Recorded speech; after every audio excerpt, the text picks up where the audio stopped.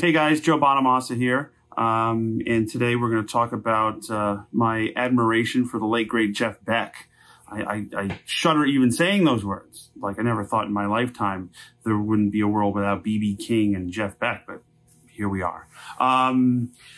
First time I heard Jeff Beck, now there's so many eras of Jeff's playing that we could talk about and would take hours. Let me tell you how I got introduced to Jeff Beck. And this is what I heard, and that was it.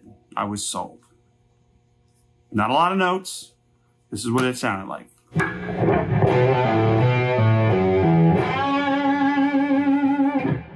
That's all I needed to hear.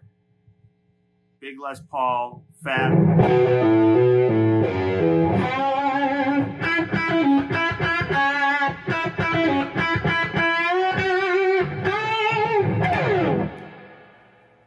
That was enough for me.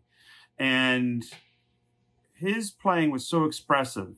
And if you ask the who's who of anyone who their favorite rock guitar player is, going to be Eddie Van Halen and it's going to be Jeff Beck. Those are going to be the answers. Those are the two greatest.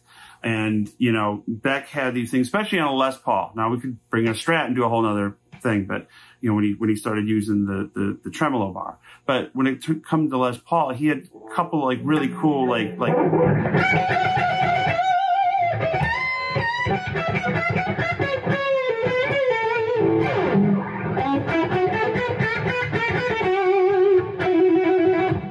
and he would do things to mess stuff up, you know, and he's always had these, like, these fast, like an ice cream case when you're,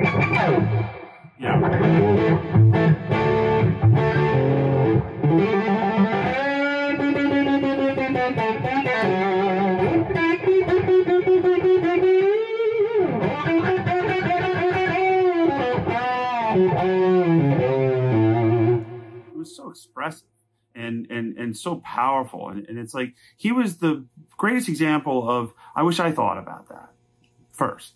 You know, he would think of things and do stuff with the guitar that you know, nobody did before, and everybody copied since. And but like when it was just straight up into the Marshall, Les Paul, going crazy, you know, playing the blues, you know.